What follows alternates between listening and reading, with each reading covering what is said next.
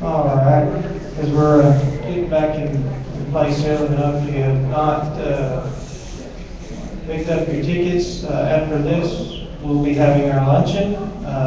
Elaine out front has the tickets, so if you had yours reserved and haven't picked them up yet, you'll be able to get those from her. The luncheon will be next door in the next conference room. All right, I believe back when we had our second one of these, the gentleman you're about to see came and talked a little bit about the 819M, but we felt compelled to have him back to go into a little more detail because we just can't get enough of the 819. Okay, I'll fix it. Okay. All right. So what I'll do is turn the program over now to the Chief Mechanical Officer of Project 819, Mr. Bill Bailey. Thank you, ladies and gentlemen. I'm actually the wrong kind of engineer of the sector off the railroad route, but sometimes you're in the right place at the right time, and that's what happened to me. In 1982, I went to go up on several business meetings, and because my family was all railroad people, and my dad talked me out of going to work for a railroad. The business associate said, well, gee whiz, there's a big steam engine in the park here at Pine Bluff. And I said, really? And they said, yeah, it's a big one. So I kind of become interested, and I said, well, next time I come down, I'll bring my camera and take a picture of it. And I become a volunteer that day when I took a picture of 819 sitting in the park. Compliments of a gentleman who come walking up at the same time I was there, who was a retired Cotton Belt engineer himself, railroad engineer. And he said, we want to form an organization called the Cotton Belt Railroad Historical Society, and we want to cosmetically restore the engine. We want to repaint it. And we're going to have a meeting, and he told me the date, and he asked me if I'd be interested in attending. And I said, sure, I'll come see what's going on. So when I walked in, they needed somebody to direct it. This was sitting in the park. It had been vandalized. It had been sitting there 30 years. 819 hadn't had anything done to it other than the original paint job. So I became involved with it, and I was kind of railroaded, to say, turned into a director on this. So from there, as a director, we met with the city, and they said, well, if you're going to cosmetically restore it and pay for the paint and all this, we don't mind for you doing it. And we said, well, there's one catch to this. We want to move it out of the park. We want to take it to another location and protect it. Well, after all the paperwork, the attorneys and everybody talked this over, we were allowed to do it. And our organization then had grown to about 80 members, and we really got some, support in it. So after that, we set a plan, and we got a hold of a gentleman by the name of Jim Johnson, who was public relations officer for the railroad. And we told him our intention, and he got pretty enthused about us cosmetically restoring it. He said, well, I'll do some articles in the Cotton Belt newsletter. So it went on, and we, with the assistance of the railroad and a gentleman named Robert McClanahan, who at that time was a superintendent, and a gentleman by Mr. Lacey, they gave us the green light with the railroad assistance to move this engine. And so they allowed the switch engine to come down, and we arranged to have it moved up to the shop building in Pine Bluff, which was where we wanted to paint it. And when we hadn't told the railroad at that point, we wanted to put it on our property so it'd be protected. But anyhow, that didn't really gel out, and the public relations officer said, well, we don't want the liability, and we donated it to the city, and blah, blah, this type of thing. So, we continued to cosmetically restore it. And, one day, one of the engineers came up to me and he said, would you consider having this engine recertified? And I said, well, first of all, I don't know that much about it. Secondly, I need to set blueprints. And third, I got to have a lot of good support. And he said, well, we can get the support and skilled people. Because in the late 80s, there was a lot of 70 and 80-year-old people that really were into railroading and steam era. And they convinced me that they was pretty serious in it. So we kind of stopped on cosmetic and we started taking disassembly. The first thing I initiated was every part that we took off, we marked. Because again, to take something apart and put it back together is two different operations. So as it progressed, the railroad was receptive to the idea, and that they didn't really think we'd ever get it done, whatever it would boil down to. But after about 8 months, they realized we were going to do it. I mean, we were going to make a serious effort to do it. So we started getting 3-piece suit gentlemen over there, and we just invited in. And our motto was, we're going to get this thing recertified. And meanwhile, I contacted Federal Railway Administration, and I started getting knowing people, and lo and behold, a set of blueprints showed up accidentally. And after we got the blueprints, it was just like a green light for me. I mean, after that. And I said, you got your mechanical officer, but there's got to be 3 mechanical officers to restore this engine. And that was an FRA requirement. And so we went to work on it. And happily to say, it was completely restored, recertified for Cotton Belt Railroad, not SP. SP had some special mechanical department requirements so far as if it ever went to the West Coast, they had tunnels and things that Cotton Belt didn't have. So we had to do some special drawings and stuff to meet the criteria. So I'm going to tell you a little bit about firing it. Like I say, on the individual actually is fired at 19. And as a mechanical officer, our organization had an attorney, and a lot of the legal things we ran by him to see, exactly where we stood as an organization. We finally achieved an IRS tax exempt status, which really helped us. But anyhow, the attorney reminded me when I told him that I was going to become a mechanical officer, and he said, well, who is actually going to sign the federal forms when it comes time to recertify? And I said, well, I haven't crossed that bridge yet, but, I'll try to. And he said, well, let me remind you that any of those forms that's falsified, it's a $5,000 fine and can be 10 years in prison. Well, here I call myself a mechanical officer, and I got to thinking about that. So I had a nice meeting with all the people that was helping us, and I said, I don't mind signing the forms if I'm convinced that it's mechanically sound and it's safe to operate. And I said, that's going to be my goal on each and every appliance on the locomotive. That's where we went. And we didn't stop after that. And I had a really good bar maker from North Little Rock and spent 36 years with Missouri Pacific in the bar shop. And we just had really good, skilled, know-how people that had actually worked this. And they were my mentors. I'm telling you, I'm learning a lot about steam engines. And so I'm going to tell you a little bit about 819 that I learned in the process of actually firing it, which I just dearly love. There is, first of all, there's no onboard computers. There is nobody other than when you're firing a locomotive, you're your own creative self-operator. So you've got to have the tenacity or understanding of the mechanics of it to perform the job well. And that's true with a locomotive engineer.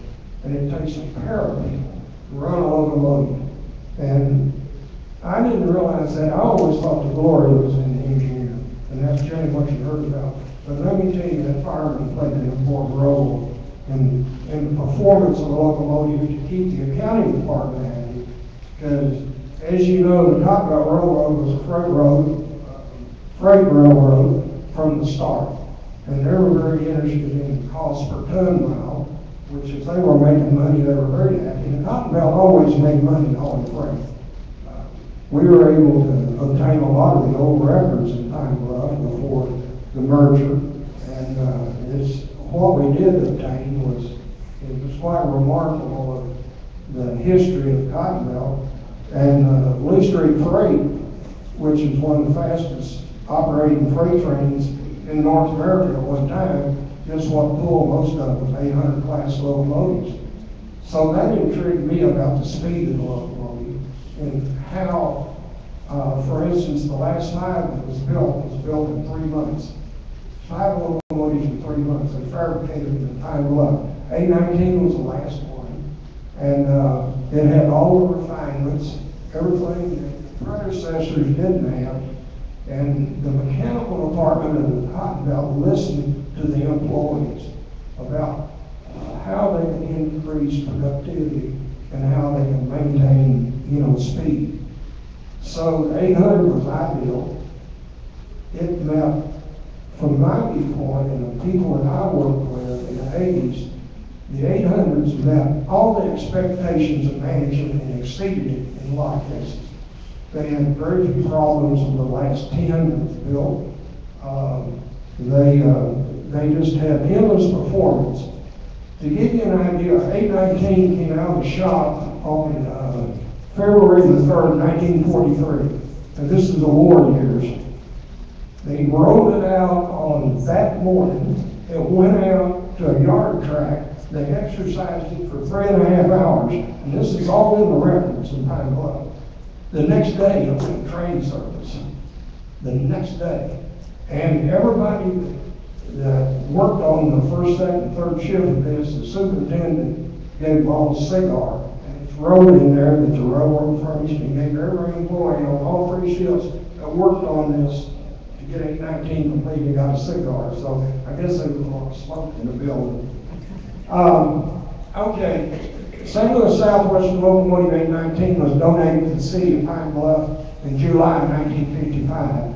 It was placed in the park and sat there for 30 years. The unique thing about it, it would have wore out plumber. 819 was in really good shape when we got it cosmetically restored. It had Class 1 inspection and repairs in 1952.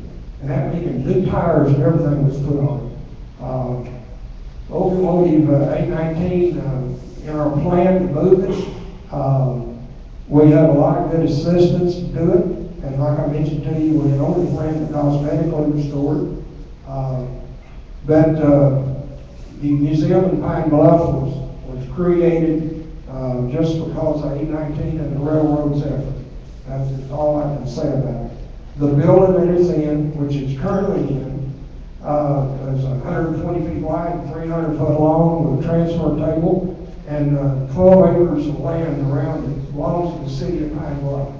And I can't tell you how immensely important all this was to what we've done in the restoration. There's a 15-ton overhead crane inside the building that all it needed to do was to be electrically reconnected. And that was a great asset on trying to disassemble it and put it back together. I will say this, that people who come together as a team with skills can achieve large tasks. And I'm just, that's just about what I can say about 2.5 years that I volunteered in the effort of getting 819 back to the point where the federal inspector said, sign all the forms and I'll sign off and we'll turn it over to managing the railroad and you can run with it. And I can't tell you how I felt that day when that came about. I'm still on a learning curve about steam. They're the most intriguing machine I think I've ever dealt with. They're the most human of all made-man machines. And they talk to you. We we understand the sound, we understand the motions, and all this has to do with how you adopt a hobby. And I call my restoration project a hobby. Now my wife would tell you otherwise. You know, she thought I was married at 19. But it was a fun trip for me. I learned a lot. I had so many good people that helped tutor me and answer my questions. 819 last run in active service in 1953, and it's according to the records we have, 819 total operational miles was 804,800 miles. Now, and that was at the age of 10 years and 10 months old. It was a mainline locomotive at 376 tons. You didn't take it on a branch line or a wood trestle that wasn't built for it. So again, it was a mainline locomotive. It got in high-speed train service. So far as I know, in talking to all the employees, it never got on a passenger train. It may have got on troop trains, but I don't actually know that. But the records we have doesn't show it doing anything except freight service. The average miles, to give you an idea of how 2.5 years under war efforts, how they put these engines to work, the records show that the average miles per month was 6,140 miles. That meant it was doing 198 miles per day. And like I say, it was just constant. And they just done minimal repair on them. And that's what's remarkable about this engine, that, you know, they put the miles on it and they put it to use. It didn't have roller bearings on it. And I'm going to tell you about a story about how to inspect roller bearings in a few minutes. 819's train speed, especially like the Cotton Belt Railroad freight, we had people that told a lot of different stories, but in reviewing the timetables, I know it ran with 40 to 60 cars from 45 to 60 miles an hour.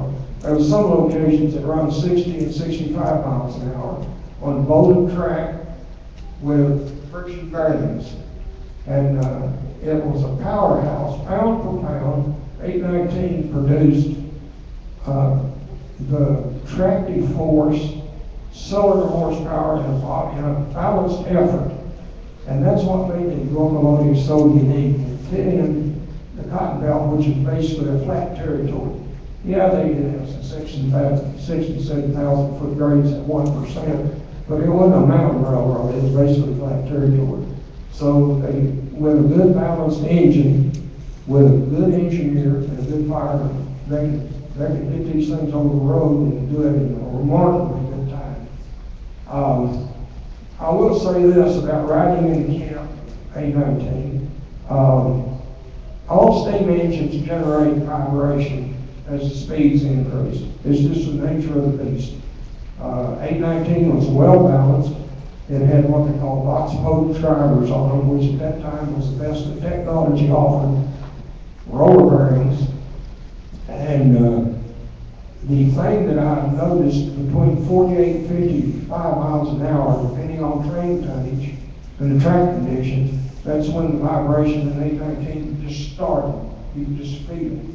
When I say feel it, one thing I learned about a good locomotive engineer, not only could he blow the whistle, not only did he have a feeling for the throttle, and not only could he run the air brakes on the train, but he knew when that engine was topped out. He knew, he could tell the way it vibrated. A lot of them was half deaf. And I always said, if you can't hear, how does he know that? Well, they simply would put their feet on the deck or put their hand on something metal, and they could feel that energy in that locomotive working. And I learned a lot from just the harmonics and the vibrations of being in the cab of 819. Being the case, 819, in my opinion, was a well-balanced, well-constructed prince of an engine. And don't get me wrong, the Missouri Pacific had some 2244 mountain types that was an equivalent type engine. A lot of railroads had other 484s.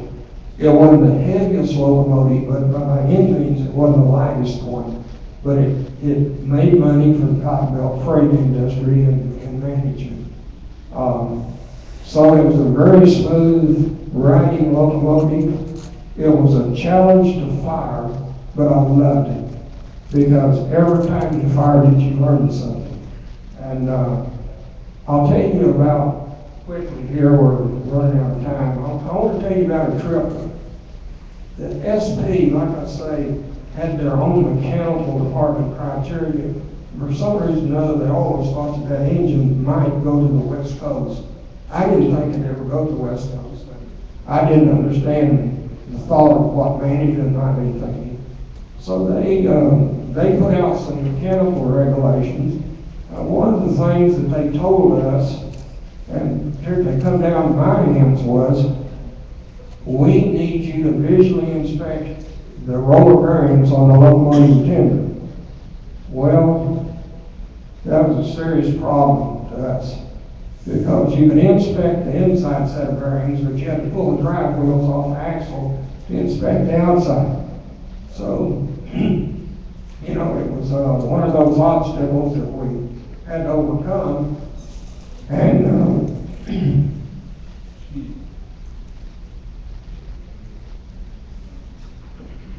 so I get on the horn, and I call Tempkin roller bearing. And I explained the dilemma I was in. I said, are there anybody there can tell me how to test these bearings on this locomotive outside set that visually you can't see?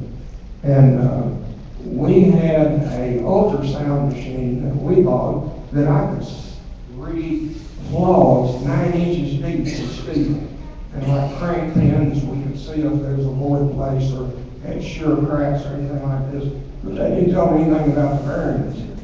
So I called Tempkin and told him what I was trying to find out. And I get a hold of like a products manager. And he was real nice about it. And he said, well, the only gentleman I know does consultant work for us, and he's retired from our company, but he was the last person that dealt with railroad bearings on steam engines. And he said, I'll try to get him to come back to the plant, and I'll set up a call that we can talk about this. And I thanked him and I appreciated it. And I thought, well, I'll never hear from this guy again. I mean, it was kind of one of those conversations. I didn't know him, he didn't know me. But sure enough, 2 days later, he called me up and said, I've got this gentleman on the phone, and he said, there's a couple things I want to ask you. First, he wanted to know the size of the axle on the locomotive, and I told him. And he said, how much weight is on the drivers? And I told him. And the next thing he asked me, he said, did the locomotive in the 30 years it set in the park, how was it faced? And I thought, what in the world does that have anything to do with it? And what he told me was that over 30 years with the sun shining on whichever side of the locomotive, that's where the oil perked off the top of the bearing. The bearings on 819, like I say, were Tempkin tapered roller bearings, and they had an oil bath and a bottom in a pan. When the bearings rotated around, it picked the oil up and went over the top of the bearing. And his concern was that it had sat there for 30 years. And he said, there's only one test you can do that I know that will authenticate the condition of it. And I said, well, just what is that? And he said, what you have to do, you have to get that locomotive out and run it 20 or 25 miles above 70 degrees Fahrenheit. He said, get off the locomotive with a very sensitive heat gun and read every axle on it and document it. Get back in the engine and run it from 65 to 70 miles an hour for 10 miles. Get off the engine again, read the temperature, and if you got a 12-degree variation, you got a bearing problem.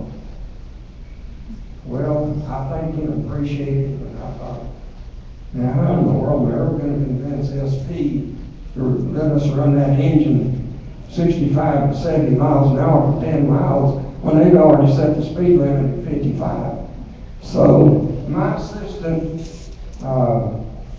said, I got an idea on this. He said that, why don't you call the West Coast and get on the Dole and Corner. Now, I understand he ran the American Freedom Train all over the country, and he knew SP real well. So I get on the phone, and again, I don't know Dole McCormick, and he don't know me. But I call this guy up, and I tell him what, my dilemma was. And he got real enthused about it. And he said, well, I tell you, let me make one phone call, and tomorrow you call a gentleman named Rollin Grudenberg. And because he was Senior Vice President of Transportation for SP. And I said, okay, that's fair enough. So I go back to my group in Pine Bluff. I tell you, my volunteer group, what our intentions are, and they said, SP will never let you run that engine that fast at this. And I said, well, I'm just telling you what the 10th and Roller Mary man said. So next day I did get a hold of Rollin, and I talked to him about it, and he said, let me think on this. And I said, okay. And he called me back and he said, I'll tell you what I'll do. I want to come to Pine Bluff, Arkansas and meet your crew. And I want to be in the cab when you're running this engine 70 miles an hour. And I said, I would love it. I'll meet you at the airport. And anyhow, he came in. He said, the only term I'm going to set on this is, he said, I want you to find a stretch of track where there's minimum grade crossings. Well, we jumped on the bandwagon to find out where there's a minimum grade crossing for 10 miles on the Cotton Belt. Well, it just happened to be when you go across the Washita River at Camden, Arkansas, going north, it's just through timber company, country, and all this. And so I told him, I said, well, we found a 10-mile stretch of track. It's relatively flat, and there's only 3 grade crossings. And the next question out of his mouth was, he said, was this a county road that a school bus runs on? And I said, no, it's a county road. It's not a school bus. It's a mail route. And he said, okay. He said, get running. So, boy, and I had an engineer that he was an artist on the throttle, and he also was very good with the air.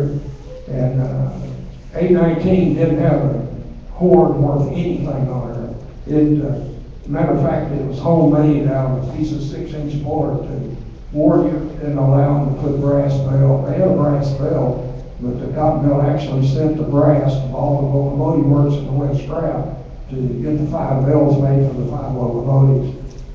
But Rollin got up in the cab, and there was a gentleman named Frank Stone. He had an older brother named Jack Stone. They both was Cotton Belt locomotive engineers. And I told Frank, I said, open this thing up. I said, I'm interested in it too. Rollin was up there, and he said, I'm going to tell you what, I'm just going to signal to you when I want you to shut it down. And fair enough. I said, and my assistant was firing on this. And I told Darrell, I said, open it up, turn the blower wide open, put the oil to it. And we roared out, we crossed the Washita River at Camden, and we just got on the outer city limits, and we knocked the leaves off the trees when we left that area down there. We got it up to about 65, and then it just eased it into that 70, and we run 72 miles an hour, and that was my experience at 72 miles an hour in the cab of 800 locomotive. Now the speedometer on 819 was 0 to 90. I don't have any doubt that locomotive was around 90 miles an hour. And I've heard all kinds of different stories about running real fast. But anyhow, we ran it about 11 miles. And I bailed off the locomotive with my heat sensing gun. And I can't tell you, I couldn't wait to get these readings. And the variation was 5 degrees. And I was thrilled to death to know that we didn't have a problem. And I could tell SP that we had done the test recommended by Temp and Roller Bearing. Now, going McCormick, when they moved 4449 around, it did set for 30 years, like 819 did. So the oil was lubricated in the SP engine for whatever reason in the yard here. So we had a green light after that, even if I wanted to take it to the West Coast. All right, I'm going to throw some numbers at you, and I don't want to bore you, but I'll try to explain them to you from my experience. First of all, I mentioned there was 5 of these locomotives built during the war years. November, December, January, and February, 1942 and 1943. We actually have a final bill of sale from the accounting department, and 819 cost $143,607. And after looking at about 6 pages of figures, they even put down the pennies and the nickels of product costs. But lo and behold, it wound up in even dollars, and I always thought, how ironic that is. It's a reasonably heavy locomotive. Like I say, it weighs 374 tons with 15,000 gallons of water and 5,000 gallons of fuel on board. It has a factor of adhesion of 4, and for the people that's got mechanical aptitude, what this factor of adhesion done, it prevented wear on the tires. And if you slip the drivers on a locomotive, it wears them off just like the soles on your shoes. So it was a real important asset. Again, the cylinder horsepower, the tractive effort was balanced, and the locomotive could propel itself down the road and had very little slippage. It had 70-inch drivers. Now, how big is 70-inch drivers? Well, put it in perspective. One revolution of that wheel advanced the locomotion 18 feet down the track. And at the time 819 was fabricated, the other railroads that was building 484 Northern type locomotives, most of their drivers was in the range of 69 to 80 inch. And some of the Santa Fe and Union Pacific had hundreds of miles of prairie, and they didn't mind. They needed the speed, and they needed the effort to roll the locomotive a lot of miles. So they didn't look at operational costs. They were looking at speed, and particularly in their passenger service. The boiler pressure on 819 is 250 pounds per square inch. It's superheated steam, and I'm going to say a little bit more about superheated steam. The boiler rating, to give you an idea for people that deal in steam boilers, 819 easily can do 65,800 pounds of steam per hour. And it does this because there was 8,010 feet of superheat tubing inside of 200 3.5-inch fluids in that locomotive. So it was a powerhouse. And I mean pound for pound, it produced lots of steam. And with lots of steam, you can get places fast. And you can do a lot of tracking effort and move a lot of cars with it.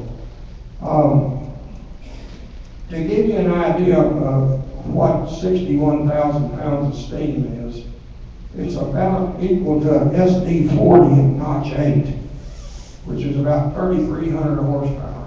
So if you put a diesel engine out there on a track with 3,000 horsepower engine, that's what 819 had. That power was up to about 28 miles an hour.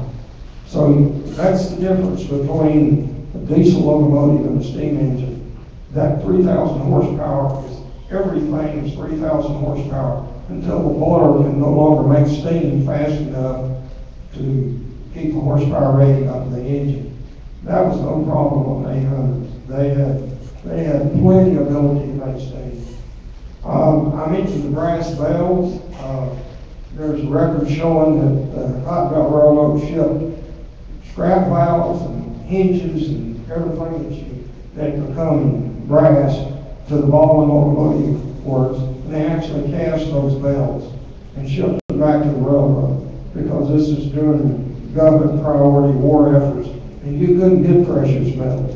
As a matter of fact, the builder's plates, the jacket plates on the cylinders on the last line, they were cast steel, they weren't brass.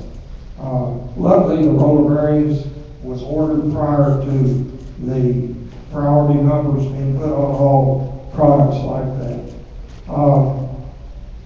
I believe that, like I say, a steam engine is the most human of all made-man steam engines, and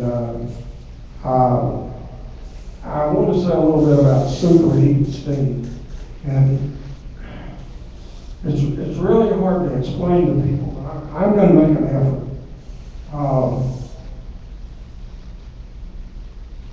When you heat steam, and you keep adding more heat to it, it becomes more efficient, because your basic science says you can't compress a liquid. But when you convert a liquid to a gas, you very much so can expand it. Now let me put this in perspective. And I had an old water maker tell me this, and he said, if you don't remember anything else, consider 1 cubic inch of water and convert it to steam, and it expands 1,600 times its original size. So you wonder where the pressure on a 26-inch cylinder got in a locomotive, how it exerted that much tractive force. Steam is, as my old water maker said, it's very unforgiving. If you make a mistake with steam, you generally don't live to tell about it. And I can assure you, a steam that is superheated. One time I made a calculation on it, I figured a 2-inch steak would take about 1 minute and 45 seconds to cook at 600 degrees Fahrenheit. Superheated steam, you can't see it for about 6 inches. It's completely clear, and then it condenses, and then you can see what they call saturated steam. This made the locomotive very, very efficient so far as tractive power.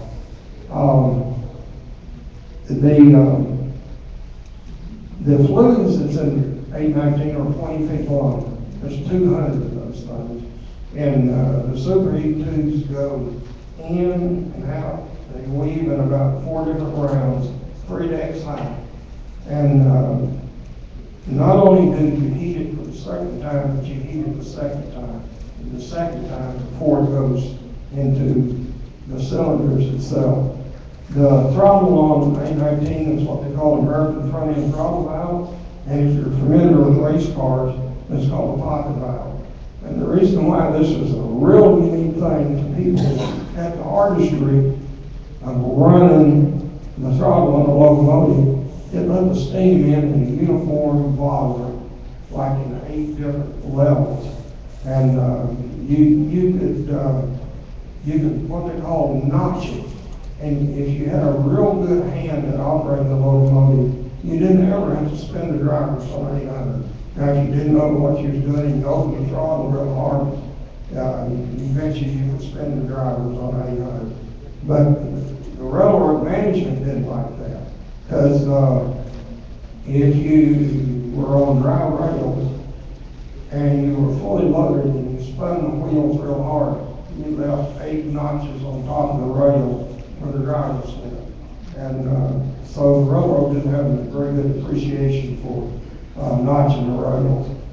I want to say a little bit about the final modifications that was part of the construction of 815 and through 819. Don't get me wrong, there was other modifications done to the 5 predecessors before that, but 819 had all of them, and this is what made it a joy and a privilege to be a part of firemen, because it was the best that the railroad had, not only from the mechanical engineering department, operations department, but the crew. For instance, the mechanical department listened to all the crews about how do we run this faster? How do we get it over the division? So one thing the firemen come up with, they needed a slow stack light. And of course, You know, I didn't know what a smokestack light was for, and so I asked. That's where I learned a lot. And what happened at night, the fireman had no way of seeing what the color of the smoke was. So he turned that light on, and he knew if he had a good combustion rate. Man, that's great. That's a modification that, you know, they asked for and they got. When you was in the engineer seat, you had the injector set under you.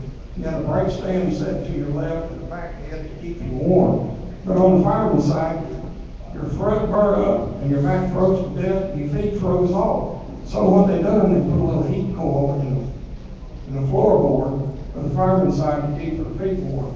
And 819 still has it and still operates. It had what they call a barcode low water alarm. And this was outside only to start with. And what would happen at the roundhouse, they'd get an engine ready. And if they wasn't real careful, they'd let the water get too low in it and it'd go in an alarm. Well, for the railroad operators that had to go in a hole and wait on opposing traffic, they had a tendency to want to take a little nap or snooze. And that's the one very thing that you couldn't do firing an 800. It just consumed too much water. And I'm going to mention here just in a minute what I found that it used per mile. But, so they put a low water alarm inside the cab. So if the crew was sitting in the hole and they wanted to take a little break and they let the water get too low, it let them know real loud. Like I say, they had a speedometer on it, and it was from 0 to 90 miles an hour. They had a temperature gauge in the fuel tank. Now, I never run A19 in cold weather. I mean, I can't tell you what it's like to run a steam engine when it's 0 degrees. But now the guys that came from East St. Louis can tell you about cold weather running. But it was important to the firemen to know what the temperature of the oil was in the tank, because it had a lot to do with atomizing, which blew it in the firebox, which generated BTUs, which made steam. So again, it was just one of those additional things that they added. And now, the most basic low water indicator on the tender that I think anybody could ever think of. It had a little petcock valve down at the bottom of the tender on the engineer's side, and he could get out of the cab and open that, and if water ran out of the tender, he had over 1,000 gallons. If it didn't run out of it, he had less than 1,000 gallons. Okay. 819 consumed somewhere between 200 and 225 gallons per mile evaporating water. It burned from 6 to 12 gallons of fuel oil per mile. So if you had 1,000 gallons of water left in your tank, you didn't have very many miles to it. You better get some water in it. Now I'm going to tell you about superheated steam while I learned about it. I done a calculation on the level of water that was in the boiler on these 800s. There was 3.5 inches of water in the sight glass, and the sight glass was an indicator on what was the right level to have water to be in the boiler. It also had another 3.5 inches below that.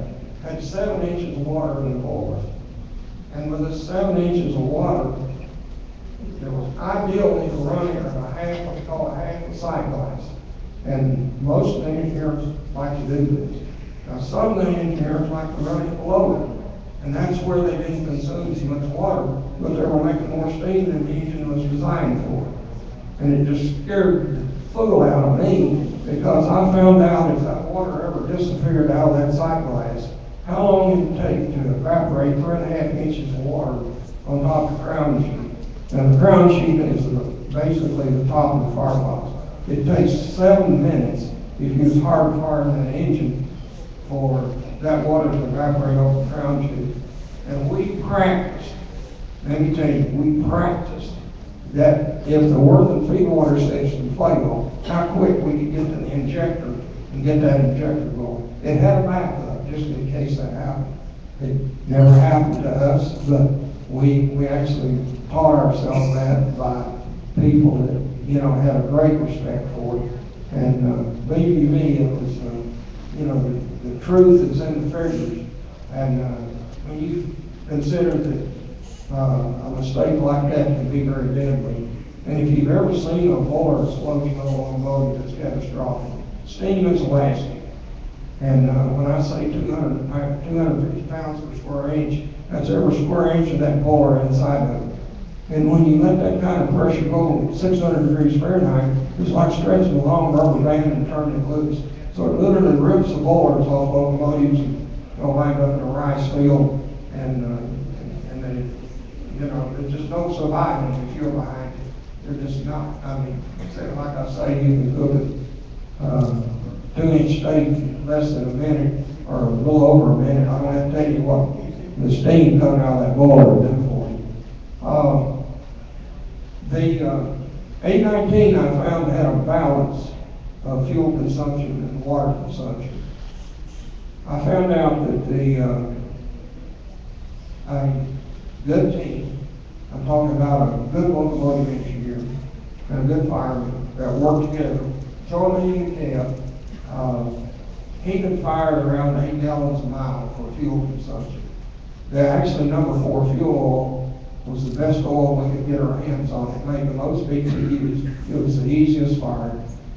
But the water consumption on it just, you know, sometimes if you blew the boiler down and you used the whistle a lot, you just used more water than you actually was firing.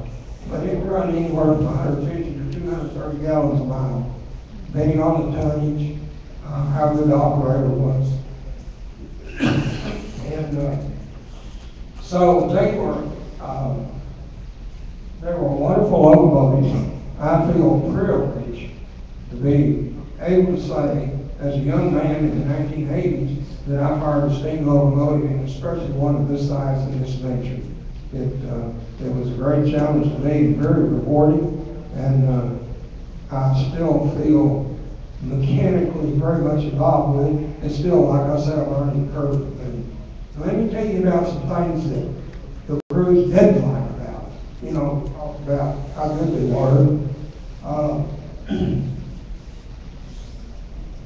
One of the problems the 815 through 819 had, they had no decent tin or backup light. Like one of the engineers told me, he said, it's like trying to light a ball field with candles. And it was, it's a porous light and everything. And I asked one of the crew members one day, I said, why is this such an issue?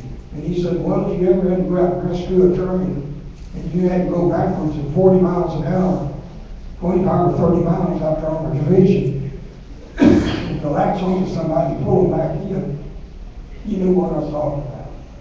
And the whistle on 819 was handmade in a boiler shop. The unique thing about these 800s, the whistle 2-inch header came off the superheated steam from the sewer. So that means the whistle ran off superheated steam. And that was not true with the KCS, not true in the Missouri system, and I never had anybody explain to me why this happened on the Cotton Belt engine. But anyhow, if you blew this whistle and you're standing under it, you didn't stand under it very long, because that superheated steam was so hot that the time it condensed and fell on you, it felt like somebody throwing hot water on you in little speckles. So you wasn't too happy to be around it. So also they had a very bad tongue. I used to call it the sick cow or the mad bull or whatever. That boiler tube, and I don't know who made it. I never could find that out. But apparently he didn't tune the ordnance or pianos, because if you take a good whistle like Crosby or Ludenheimer or something like this, they were called step tops, and they actually had notes. Well, 819 only had one note. It was a beller, and it didn't sound good. And one of the things that people identify on a locomotive is the sound of the whistle, and the guy that performs it. So if you got a whistle that has notes in it, it's music to your ears, or it is mine. So we have cured that problem if we ever get it recertified. I have a 3-stepper now, that we're going to put back on 819, and it will have a good tone, and you can play it, and it will sound real good. I mentioned to you about the power of 819 and the ability to perform work at medium and high speed. If you open the throttle up too fast, it would burn the rails. And, you know, that was something that you just had to have a feel and touch for. If the rails was wet, and there was oil on them, all these things had something to do with wheel speed. I always felt like the locomotive should have step lights on it. On a dark night, it was really hard to find the bottom two steps. And if you try to get on and off a piece of motive power, and you can't see where your feet's going, it's not a very good thing. It don't make you feel very good. Okay, two things, and then I'll shut. I understand this is a wartime application. One of the modifications that the 5 engines had to have, they couldn't get nickel, steel, alloy side rods on it. So when they built the locomotive, they had to completely rebalance them. They done all that right there in the mechanical engineering department. All of it was done right there in Pine Bluff. And as a consequence, like I say, it's a very smooth operating locomotive. Now, 807, which was one of the first 10 they bought, come from all the locomotives. And it was, as they used to say, it was the stepchild of the dog. And the reason why, it had a very unusual vibration that nobody could figure out what caused it. And when I say nobody could figure out what caused it, it was such a concern of all the locomotive works that they brought a new set of axles and a new set of spoke drivers now and installed them on the locomotive trying to correct it. It didn't solve it. I always thought maybe it had a bent frame, some alignment was not quite right or something on it. And in 1942, during the war years when they were running so many miles on it, the Cotton Belt took 807 in the shop and put a whole set of box spokes drivers on it, which was a really neat way of balancing locomotive drivers. They still didn't get the vibration out of it. It went to St. Louis to the salvage yard and stood up to scrap and it still was vibrating. Like I say, the crews they were scared of it after 60 miles an hour. It's like one crewman said, you almost had to glue your false teeth in twice before you got to East St. Louis. And I mean, it vibrated that bad, and there was a real concern with the crew people. And nobody seemingly could solve what it was. I progressed as a volunteer from project director to fireman to mechanical officer to chief mechanical officer, and I enjoyed everything about it. And I'm still happy to be a part of it. And like I say, I'd like to talk at another time about the restoration, which was a challenge from day one until we finished it. And, but I would like to talk about that again one of these days. Two things I'm going to leave you with. I asked our attorney one day, I said, are there any very unusual laws dealing with operation of railroad locomotives? And he said, well, I never really had this question asked before. But he said, I've got a secretary that's just a guru at research. And he said, I'm going to stick her on that and ask her if she can find out any strange laws. Two of them. Couldn't find any in Missouri. Couldn't find any in Illinois. But guess what? There is one on the books in the state of Arkansas that reads as follows. And this is to keep cattle from grazing along the railroad tracks. Arkansas passed a law against letting Russian thistle and Johnson grass going to seed along the tracks. I've seen a few of that growing when I come down along the interstate. Now Texas had an unusual law. Now Texas law states blankets must be washed every 90 days on railroads charging ticket fares. So I guess every 90 days you got to bring blanket. Thank you. Thank you. Appreciate it.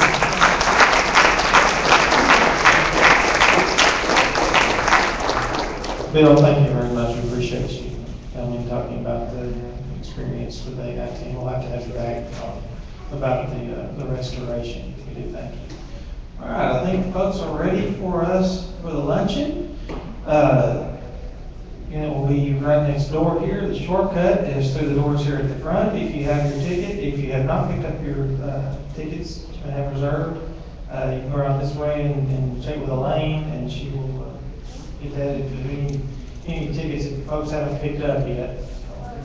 All right, and otherwise, I think Dad is out there ready to collect your ticket as we go in. It's buffet style. You what you want, and then pick a seat, and we'll have musical entertainment from Leo Sykes and gang.